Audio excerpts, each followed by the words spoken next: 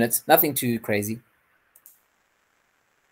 Okay, so this is my Conway's Game of Life project, where I have a grid of n by m cells, each of which is has a value of a boolean 0 or 1, which indicates whether it's alive or not.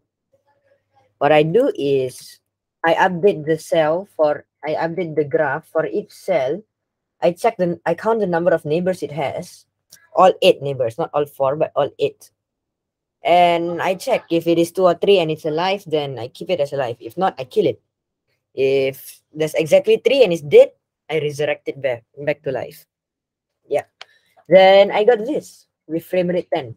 It looks nice and all, but eventually, after some time, it will settle down and go to an equilibrium where everything's just boring, right? So to spice things up, I decided to add color, right? No one hates color. Everyone likes color. So first, I had the what call it? I and N. Yeah.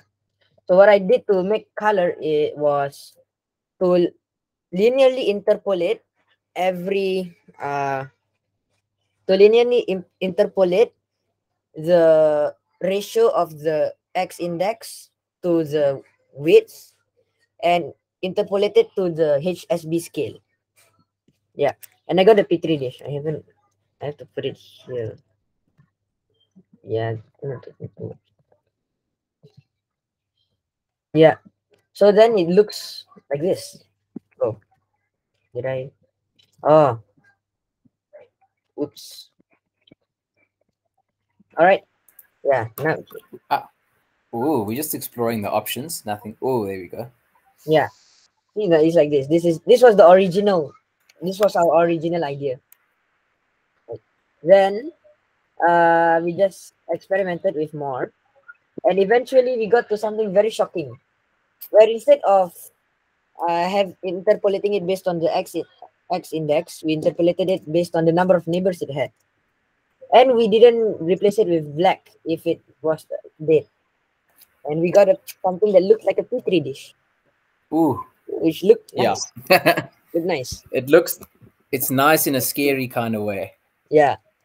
Mm. And speaking of scary, to add more of the scare, we translated it to RGB, and basically focused on red, where it basically looks like it came straight out of a horror movie. Like red. Yeah, that's the doom. It's creeping doom. Yeah.